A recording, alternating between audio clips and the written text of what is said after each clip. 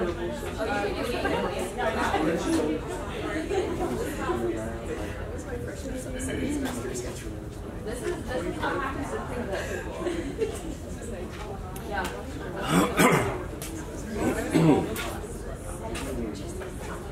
we're ready to start.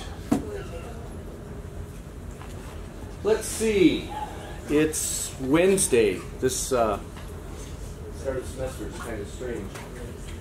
And this is a 2-credit class, so we don't see, if you remember me from Anside 230, we meet 4 times a week, and gosh, this would be our 7th meeting, and here we are just barely into the 3rd meeting. And we have some more student presentations today. We don't have any puppies in the audience, so it's a little more sad than the last time we were here. Sometimes we have to get Stella here. I was going to ask, you should have had me bring her this morning. I didn't know that it was going to be like relevant. Yeah. I told her it could have been relevant because she's brachycephalic, so it's harder to get oxygen in. Carbon monoxide. Who's brachycephalic? Still only a little bit. Not bad. Not Not yeah, bad, but she not is. Okay, so we need to start. We're going to continue on with carbon monoxide. I sent out an email that I am recording these things. Hopefully that's not in everybody's way, is it? I mean, because yours got 2 screens and it's not a big profile. But I'm experimenting with it, and I've still got a scratchy throat. But it's good for me to do this because I've learned how, like the first day of class, I had an audio, like a tape recorder playing, and I learned how to mesh a tape recording with some images. And then the other day I learned how to, because this has to make different files. It's got a deal where if it gets to 4 gig, it has to make a new file, or if it hits 30 minutes, it makes a new file, or actually I think after 30 it stops. So I have to play with it, and I had last Wednesday it would be, I actually had 3 files made because I have to stop it so it makes a new. It's a kind of complicated, but I learned the other day how to put all those 3 movie files together in one, and then kind of put it on YouTube. So it's a learning thing. It's kind of amazing. Those of you that had me last semester in 345, we did this with student presentations, and there were like 40 people. They did 2 presentations each, so we had like basically 80 little videos on different topics like surgery in dogs, the K laser. And it's amazing, I don't put anything in Blackboard. No, I used to do the earlier version of Blackboard, but if you have Blackboard, all this stuff, nobody can see it except Purdue students or whatever. So those 80 videos from last semester, you think, oh, how many would watch that thing? They're on close to 3,000 hits on the whole 80. Not everyone is, but it's amazing how it works. So today, I want to talk about this a little bit. You might say, how is this environmental physiology? Well, things out in your environment are part of your environmental physiology, and this talks about, this is just current, it says the 17th. What's today, the 18th? So like just yesterday or maybe the day before it happened. Whenever I read these things, I just cry. Can you imagine the parents and the relatives of this little child that was killed walking to the school bus and getting attacked by dogs? It doesn't matter if it's a pit bull mix or... The one thing I liked about it, down below, I think they also had another dog. I can't remember if it was some other mix. But in the article, I read a couple places, they always have some pictures of the dogs. I want pictures of the irresponsible owner. I don't want to see the dog. I want to see the irresponsible owner, because whenever there's 2 or more dogs, that's a pack of dogs, right? And any of you that know dogs, you can have I think of my Blackie, the most gentle dog. So one day a bicycle rider came by, and as soon as the dogs see that, it's a give a chase. It's like the stimulus is something running by, the response is, I'm going to chase it. It's a mindless thing, and sometimes you call it instinct, sometimes it's a modal action pattern. I don't know a whole lot about behavior with the terms, but anyway, Blackie took off after this bike rider. Luckily he was out in the country, and the bike rider was way away. But the most gentle dog took after a bike rider, right? And she could be here and sit in everybody's lap. Anyway, but there's this mentality, and so, you know, it's amazing, but you should never have 2 or more dogs running loose any place. So the take-home lesson here is, in the rest of your life, if you ever live in a neighborhood where there's some dogs that are running around, that's your first warning sign right there, that somebody could get hurt. And the smaller you are, the more likely you're going to get hurt. You know, somebody that's 5 or 6 years old, they're right down there at the level of the dogs. So it's critical. And then usually 99.99% of the time, you never run from a dog, because that's that instinct to give chase. Well, little kids, what are they going to do? They're going to run. Maybe they don't even have the state of mind to yell for help, right? If you're in town and if some dogs are after you, you would yell for help and hopefully somebody would hear you. Maybe the little kids wouldn't even think of that, you know. Pretty tragic, terrible, irresponsible owners. I'm a dog lover, but, you know, it's crazy. Those things happen. So that's one take-home lesson. And then here's another thing. It's a good segue into our presentation today. We're still doing carbon monoxide. You know, last time we met, that was our first class. We talked about lung function and the surface area. It's amazing. And today I've got one slide that I will show you that I ran into since the last class to put it all in perspective. But what's the value of you guys listening to stories like this, or the stories we'll hear? And I want to make sure you're in the right frame of mind when you hear these stories. And think about when you started a new job, whether it's, I'll say, I used to work at a lumber yard, I used to drive lumber truck, I used to work in a restaurant washing dishes, all kinds of stuff. Maybe you worked at a vet clinic. The person training you, what do they tell you? I want to get us in the frame of mind of why we should listen to all these stories. When the person is training you, what should the person do? If you're training somebody tell me what you should do with your training somebody. Tell them to never assume. Okay, that's good. Never assume, because you know what that does. Yeah, makes a ASS out of you and me. Yeah, never assume.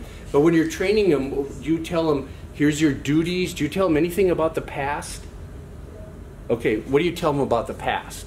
Like mistakes that they have made that they've learned from? Yeah. So then you don't make the same mistakes? Right, because, you know, that's the value of all this stuff.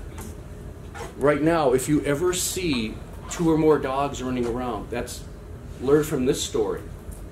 It happens all the time. I remember the first time I moved to Indiana, the same thing happened in southern Indiana.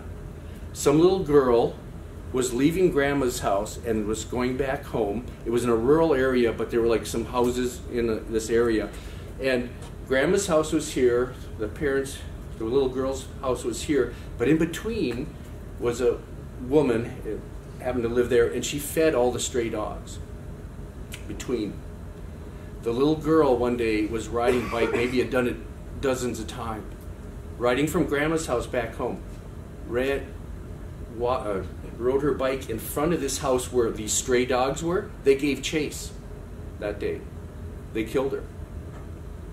Maybe she had done that every day for whoever. But anyway, it's crazy. Yes. Was that in your hometown? So that's before you were alive, probably, isn't it? I was really little, yeah. Yeah. Okay, you were. Yeah. I'll never forget that, because it's like, okay, wow, look at this. Was she on a bike? If I remember? Okay, my memory's pretty good. Yeah, it was like I never, saw pictures or anything, but it was like she was riding bike back home, or to grandma's, whatever it was, and the woman that lived in between fed all these stray dogs, okay? And that's crazy. So there's a value of listening to the stories in the past, because then you hopefully make it so somebody doesn't repeat the same mistake, right? You learn from your past. Okay, so now I'm going to flip to the PC, and I'm not quite ready for my presenters yet. And let's see, find the right file here. We're all pretty complicated. Remember we talked about detectors and all that stuff. But here's one I want to start with, and let me do this now with this pointer. Okay, I'm on the screen. I ran into this since I last saw you. And remember how we made a big point about why gases are so dangerous? Because you inhale, and that gas is spread over a large surface area. And then things can diffuse into your blood. And it's not, it has to rely on the big surface area. If it didn't have the big surface area, it wouldn't be that terrible. So here's a little diagram I thought was kind of neat. It shows you the surface area of 3 parts of the body. It happens to be humans. This little green square is the surface area of your skin. It ends up being about 2 meters square. You know, something like that, more than that. This is the surface area of your lungs. When you breathe in a deep breath and how it gets spread out. Many, many times your skin. And then I thought this was interesting. This bottom square, or whatever it is that a trapezoid? What is that when they're a little crooked like that? Okay, I'm not sure. Parallelogram? No. Anyway, this is the surface area of your intestines. So it's all about surface area. And you know, as soon as this surface area gets depleted, whether it's a disease or something, then you have to have an oxygen tank, right, for the human population.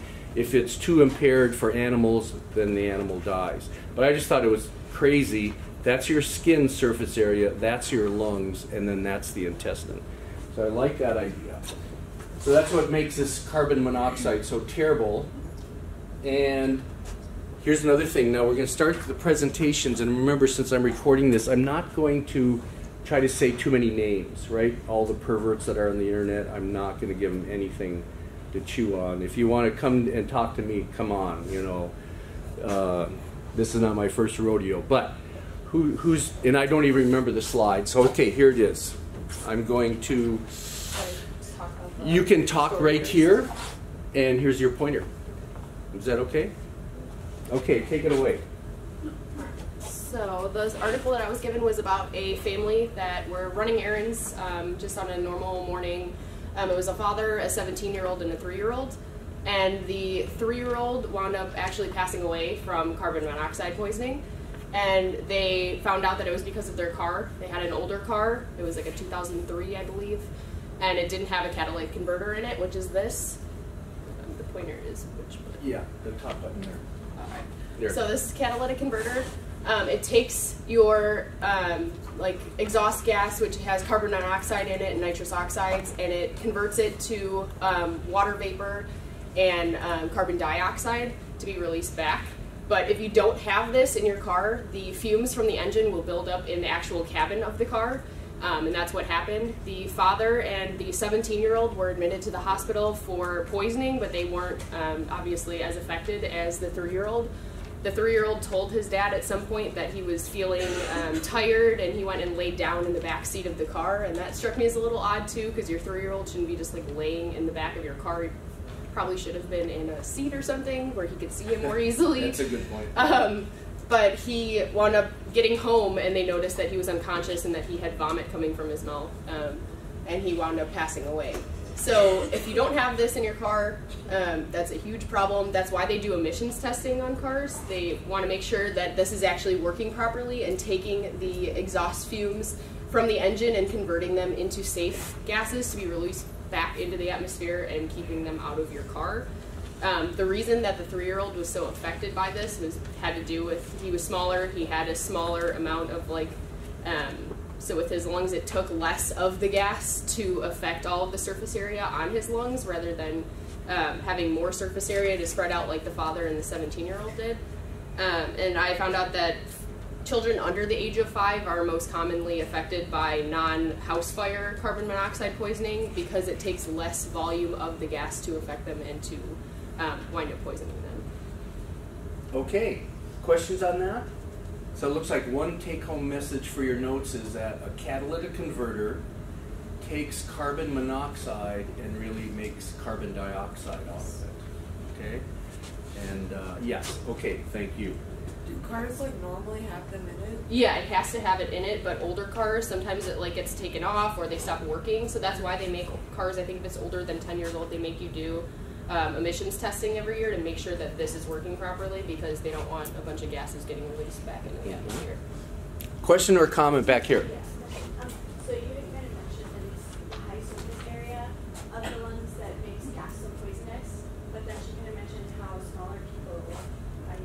Well, right, they would have less surface area, but relatively speaking, you know, it still spreads out that thin, you know, a lot of surface area. And they'll have lower blood volume, of course, and so it's maybe a little more toxic for them. You know, they're usually more metabolically active than somebody that's older, too. It can diffuse from the lungs to the blood. Like, it takes less of it to... Right. Yeah. So they're maybe, I'll say, extra susceptible. I mean, everybody is susceptible. Animals, I mean, this takes place for animals, too. Animals die this way. Okay, other questions, comments? The thing about, thank you, the catalytic converter is often stolen, too. Anybody ever had their catalytic converter stolen off their vehicle at home? Okay, that happens sometimes. There's some precious metals in there, and people will steal them. I've known somebody, a friend of mine, that in the morning they went out to their car, and they started it up, and it sounded like it didn't have a muffler, and sometime during the night, somebody just slid under the car and cut off their catalytic converter. I don't know if they had a wire saw. I'm not a thief, so I don't know if you know what a wire saw is. You can put a wire around and I don't know. Anyway, it's not good. Okay, so let's do the next presentation. And oh yeah, let me make one little comment about these presentations. It's hard to assign them too far in advance because I don't know where we end up today till 20 after. So here's for everybody that hasn't done your presentation yet, be aware that for Monday, I'm going to probably email 3 of you by Thursday or something by Friday to say, please have a 5-minute presentation. Because it doesn't take long to, you know, it's not going to be a big subject. It's like, this was some articles, this was what happened. But I can't really do it too far in advance because I want them kind of centered on what we're doing that day. And it's hard to project what we're going to be doing Monday until the class ends today, then I'll know where we ended. So be aware, check your email once in a while. Of course, if you've done one, then you don't have to worry about me doing this. Okay, let's have this person come up, and let's see. I can enlarge that, maybe? Oh, yeah, let's see. Can I? I'm not sure. Maybe. That's okay. Oh, there it is. That's a little... Okay, is that a little too far? That's okay. I probably won't be able to read it, but okay. Okay, so this news article was about pretty much like a lawsuit. The Best Western had technically killed a couple people due to carbon monoxide poisoning. It occurred 4 years ago. An older couple had passed in a hotel room, and then 6 weeks later, a little boy had passed in the same room, and the cause of death was carbon monoxide poisoning. The mother that was with the child didn't die for the same reasons that she said earlier, that the younger boy, for all of those reasons.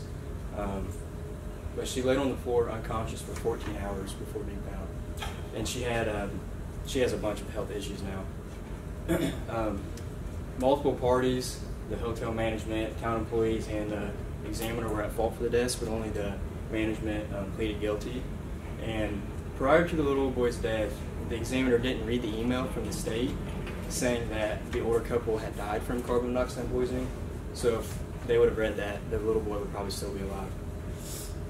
The source of the carbon monoxide was a faulty conversion of the swimming pool water heater from propane to natural gas, and it was just one level below the room where these people were staying. And in court, the daughter of the older couple noted what it might have cost to replace this issue, which was just $4,000, but then said what we have lost is immeasurable. So pretty much the take-home lesson is that carbon monoxide at higher concentrations is very lethal, and you may not even realize what's going on until it's too late. Whenever dealing with potential hazards, consult with a professional. No amount of money is worth the risk of your life or somebody else's life. And then always have carbon monoxide detectors in your house. Some states have regulations, but I don't believe Indiana does, about having detectors in their house. And then you can't read that, but I think 15 parts per million is what you said is like the safe. Yeah, it's, you know, like that level. detector I brought. Yeah. I had one, and I don't have any fossil fuels in the house, and I was reading 15 once in a while. Yeah. That's just called background. And then once you get to like 15 or 35 to around 800, you get dizziness and headaches within 2 to 3 hours. And then once you reach around 1,600 parts per million, you get headaches, tachycardia, which is fast heart rate, dizziness, and death within 2 hours. So it doesn't take a lot for it to be extremely lethal. And then at 6,400 parts per million, death in less than 20 minutes, and 12,000 parts per million, you're dead within 2 to 3 breaths. Okay, anybody have any questions about that? So now, the reason I picked out these examples is it doesn't always have to happen in your house, right? I mean, the first example was a car. This was a hotel. And, I remember this distinctly. The elderly couple were found dead one morning, both of them. Now, that doesn't happen very often. But I think initially they thought they died of natural causes, both of them. The chance of that happening is, there should have been some red flags right then. And so then, was it 6 weeks later, they had a little party, the kids were there, and then the boy died. I mean, that's totally negligent. And then it ends up being, I remember like you said, the hot water heater for the pool or something was 1/4 flow below them. And then they had run a pipe horizontally to get rid of some gas, And gas doesn't want to go horizontally. Gas wants to go up, So it was kind of fault there, and I think somebody had taped a pipe or anything. But I mean, crazy. But I go back to the couple, the old elderly couple that died. Sometimes, and I think it was in a smaller town, these smaller, sleepy towns, and I'm not saying anything bad about things, but you get rusty, right? I mean, let's say a big town, when they have a murder, the people that come and investigate are experts because they do this every week or every day. If you're in a small, sleepy town and there's a murder, you're less likely to get it solved. Why? The detectives are so rusty. I'm not saying anything bad about it, but they don't investigate murders very often. Maybe there's a murder in this one town, tiny, once a decade. They're not going to be versed in all the things that can happen, like somebody in a big town that investigates murders every day, right? And you see those on TV and all that stuff that goes on. If you're in a rusty little town, this is probably a rusty little town. The medical examiner said, oh, they're both elderly. It has to be natural causes, Not the case.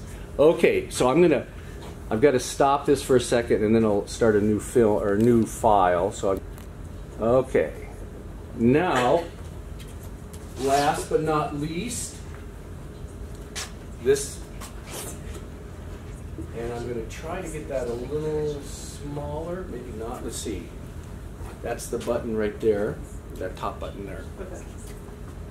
Take it away. You good? Okay. My article was titled Carbon Monoxide Potential Cause Behind Death of Family of 6. So basically, there was a family, it was the 2 adults and then their 4 kids were found dead inside their house. The last time that someone had contacted them was on Friday, and they were found Sunday.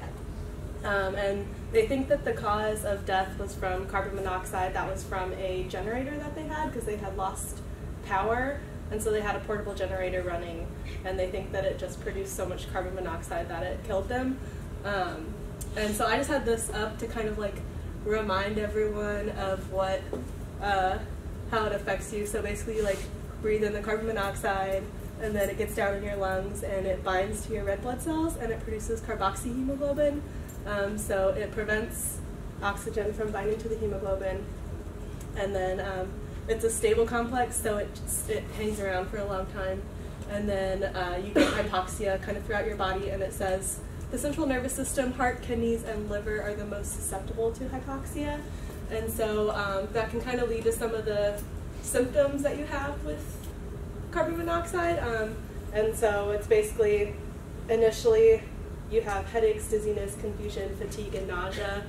And then as it gets worse, as either you're exposed to it longer or you have a higher concentration, it leads to unconsciousness, brain damage, and death. So that's that. But they said in the article that the #1 cause of carbon monoxide poisoning / death is faulty furnaces and water heaters. And then the second most common cause is portable generators. That's what the family died of. And then some other common ones are cars, like Alyssa talked about, and then portable heaters. and then broken pipes, like what might have happened in the hotel. And like Dr. Ulrich said, you get carbon monoxide from burning fossil fuels. So anything coal, oil, natural gas is going to cause it.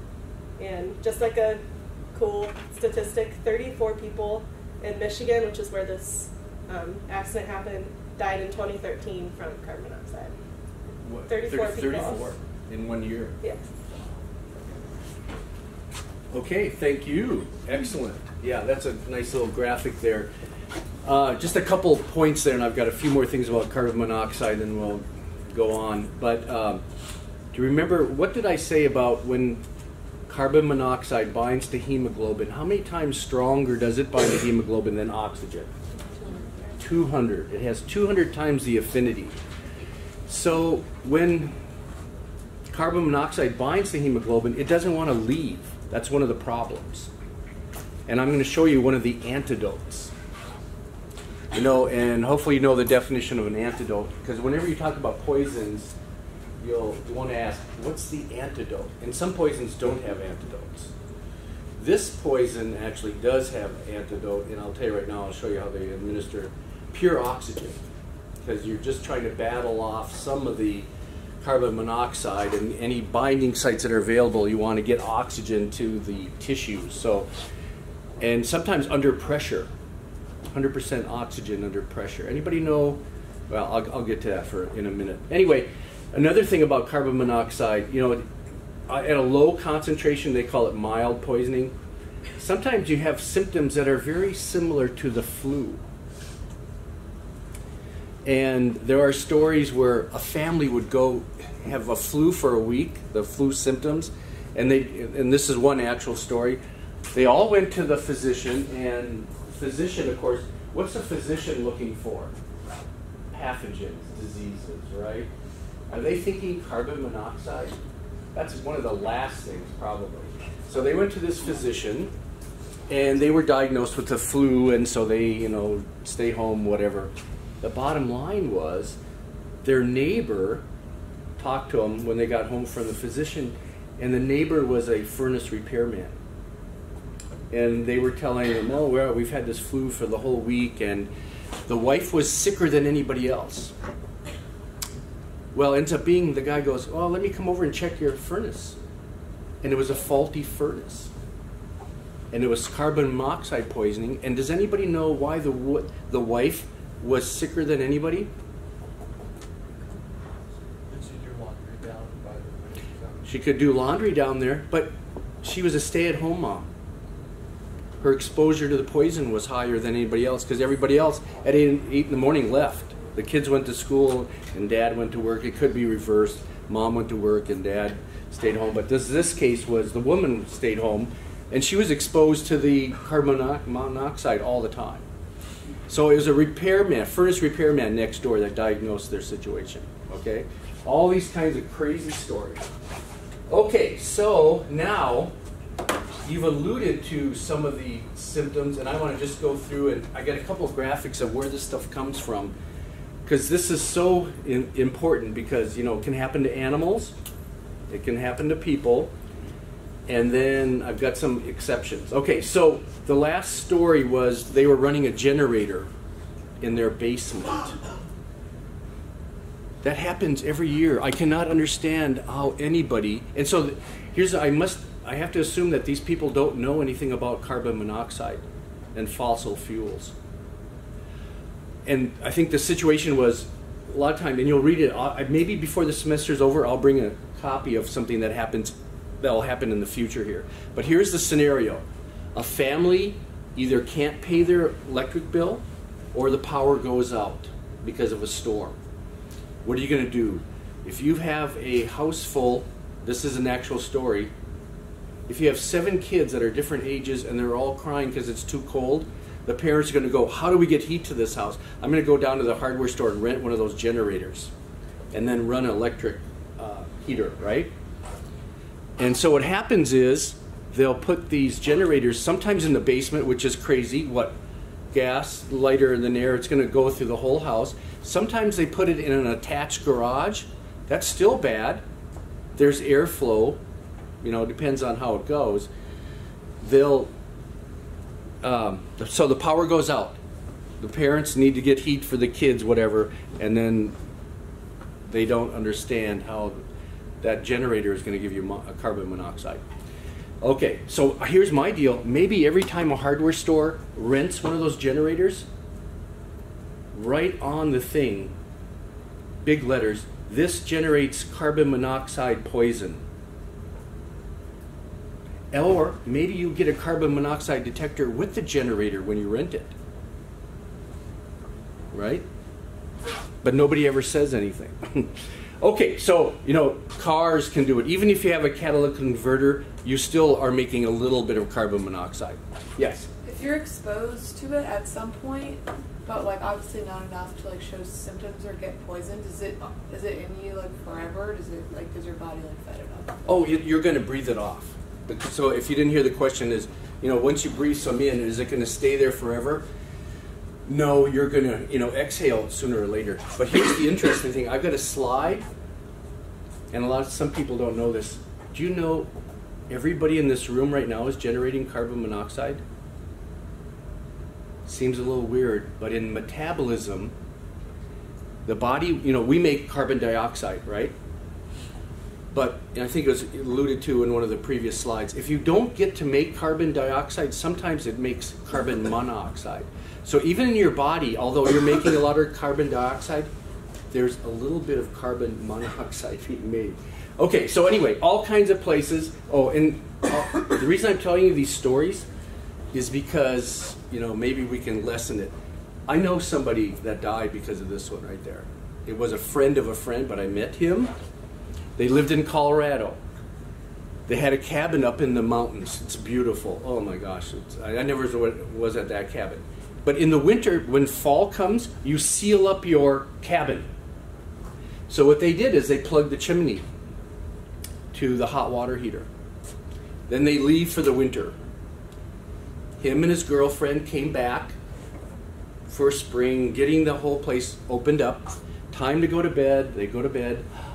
They forgot that they plugged the chimney for the hot water heater. So let's say it's Sunday morning. Then it's Monday morning, and friends start calling, well, Bill, his name wasn't Bill, but Bill's not at work. Wonder what happened. They went up to their cabin to open it. So somebody went up to the cabin. They were both dead in bed. Forgot that they had plugged the chimney for all the snow that happens. All kinds of things like that. All kind, you know. Okay, so here's one thing. Question. How long would it take to like breathe off the carbon monoxide? Like, wouldn't that mom feel better, like if she went grocery shopping? Or well, you'd feel some, but remember, it's binding 200 times better, tighter than oxygen. So yeah, they'll help her. But you can still, if you're chronically exposed to it, you know, many hours, it's going to take a while. Yes. So if you have like mild or moderate poisoning and then like you just breathe it off, are there any lasting effects like of it since you were exposed to it? No, probably not. Okay, the question is there any lasting effects? No, because we're all probably exposed to it sometime. You know, like if you're by a car, in a garage, it's all amount of, you know, the death comes where you don't get enough oxygen to your tissue because there's so much of it. I'm going to stop this for one. Okay, so here's one thing that's not here. The house next door. In this drawing, I would put something in here. The house next door may be the source of carbon monoxide for your house. And that happened in England. Somebody lived in the basement, had a bedroom in the basement, and next door they had a faulty furnace. And the airflow was such that this house was sucking air in from outside here, and outside here was right next to where the faulty furnace was exhausting. Somebody died in this basement from carbon monoxide that was produced over here. Okay, another picture. I think this gets ad nauseum, but there's that portable generator, even a grill. Some people grill inside their garages. That's always a terrible idea. Never have a grill inside a garage because people have burned their ceilings, you know, when the stuff flares up. Terrible. Loose, broken pipes, all that kind of crazy stuff. Okay, let's keep on going. Okay, so here it is. It's formed when, you know, there's combustion, but the kicker is, tends to be an oxygen-starved area. So then instead of making all carbon dioxide, some of the molecules are made into carbon monoxide. Okay, so then here's some facts. Colorless, odorless, tasteless, okay? So we can't detect it, animals can't detect it. That's why you buy these detectors, carbon monoxide detectors. The one I brought in, so obviously you know I'm paranoid by this point. I went on a 2-week vacation over Christmas, and we stayed in a lot of hotels. Do you think I had a carbon monoxide detector with me? Yes. I plugged it in every night. My wife and son thought I was crazy, but it's like, okay, I'm reading that dial. You know, I know too many stories, right? Here it is. Monday, you know, when you're doing this reading, right, you're looking at all these other gases. We're going to make a table on Monday that puts these physical characteristics of it. And carbon monoxide is slightly less dense than air, but it's so close you could almost think of it as density of air. So you know that detector I had? Was it for the ceiling? No, it plugged into a wall thing, right? So it doesn't matter if your detector carbon monoxide is down here, here, up there, wherever. But how about your smoke detectors? They're always up high, right? Because that smoke is a lot less dense than air, and it wants to go up. So whenever you work with gases, you've got to ask, what's the density? Because then that gives you an idea in a static situation, where is it? One of the gases that we talked about Monday is silo gas. Very dense, it stays down. Okay? Okay. Oh, the other names I'm not going to worry about. Okay. Anyway, it's flammable too. It's a flammable gas, carbon monoxide. Okay. Now here's, and some of you have alluded to this in your presentations, but let's do this parts per million so we can remember it. Okay, so there's going to be always some carbon monoxide in the atmosphere, okay? But like 0.1 parts per million, 0.1. Okay, average levels in homes, okay? Remember, I said my detector was reading 15 sometimes. That may not have been true 15. Whenever you have these detectors, you always ask yourself, what's the lower limit of detection, right? So those detectors aren't very good at 5 or 10 or 15 that you plug into the wall, okay? So there's always some background. Okay, so 5 to 15, you know, buy gas stoves. Exhaust from an automobile in Mexico City. I'm not sure if their automobiles have to have a catalytic converter. I don't know. Anybody know? I think some countries don't have that law. So then you've got a lot of carbon monoxide in the atmosphere. Exhaust from a home wood fire, 5,000 parts per million. And then car exhaust without a catalytic converter, there it is, 7,000 parts per million. Okay. Okay, symptoms, and this is kind of a little rehash, but one of the things you should note, at low symptoms, it's very nondescript. You could say you have flu-like symptoms at low levels. And then, of course, it goes on, and then, you know, once it gets high enough concentration, 2-3 breaths, you're done for. Then, what's another thing here? Okay, so then I like this graphic because it talked about, I'm not so concerned about the percent here, but look at, there's no consequence of something that's low. Slight headache, nausea, that's like flu, isn't it? Dizziness, ache, slight increase in respiration, all this kind of stuff. Sleepy, memory loss, like the kid that was in the car already probably being affected and said, Dad, I want to take a nap in the back seat. Even affects your heart. It can induce a heart attack if you get high enough concentrations. Okay, what else do I got? Okay, so then I like this one because this is from OSHA. And here's a rule. There might be some places that you end up working where there's a high level of carbon monoxide produced by the machines or whatever. And OSHA has this thing, you cannot work in a place that's higher than 50 parts per million in any 8-hour period. If it's over 50, you can't be there for, you know, any longer than 8 hours. So then 200 parts per million, this is in the atmosphere. Fatigue, nausea after 2-3 hours. Frontal headache, Life-threatening after 3 hours. Of course, there it is. All kinds of stuff. Fatal. Fatal within 1 or 3 minutes. Pretty spectacular. Okay. Pathophysiology, that means physiology and what's going wrong with the physiology. Displacement of the oxygen from the hemoglobin. That's the big deal. Carboxyhemoglobin. 200 times the affinity. And then, here it is, you get this cherry pink discoloration of the skin. And before we leave today, I've got pictures of dead people that show this. It's not fun, but we'll talk about it. Okay, anyway. So, here's a little diagram I found that shows the body does produce endogenous carbon monoxide. So there's always some around. Okay? Here it is. Here's the antidote. What's the antidote for carbon monoxide poisoning? A hyperbaric chamber. Whenever you see these, this means it's a confined area that you can flush with pure oxygen. And this one you can see the person would, legs would be here and their head would be here. They'd be sitting in this, completely in there. There's a bigger model because if you are in a big metropolitan area, maybe you need this size. That's a hyperbaric chamber. Anybody know what else you use these chambers for? I mean, carbon monoxide poisoning is one. University of Tennessee, Knoxville has one for horses in their equine ICU, and they use it for if they have like anaerobic bacteria in any of their like cuts or like surgical incisions or something, because it starves the bacteria because they are flush with oxygen. Right. So here's the other, and you just said it, wound healing. Wound healing is another thing you use these big chambers for, because there's nothing better than oxygen to heal a wound. Okay, and this is under pressure. Okay, here's some autopsy pictures. The cherry red picture, here's the person's head, legs are down this way.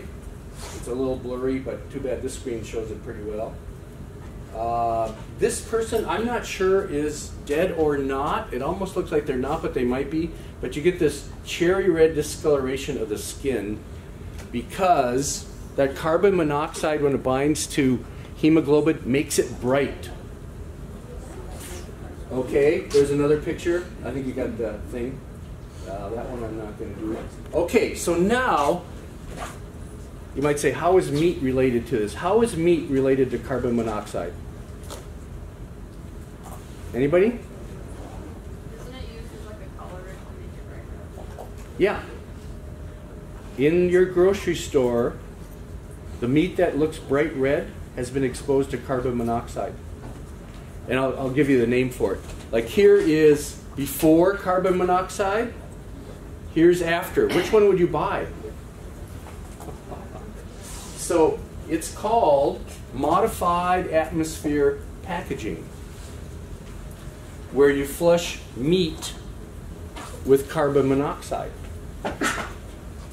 Now, some people say that's not fair, and it's outlawed in some countries.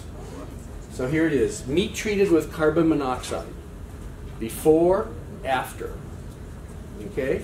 And it's used in the United States to make the meat appear fresher, but it's banned in Canada, Japan, Singapore, and the EU.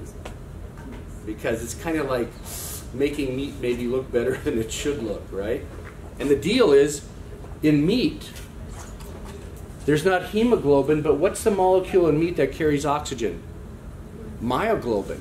And myoglobin binds the carbon monoxide and makes it bright. That's my story, and I'm sticking to it. Remember, this room is available for the next 2 hours, whether you want to have a snooze, a snack, talk to us, or whatever. See you guys later.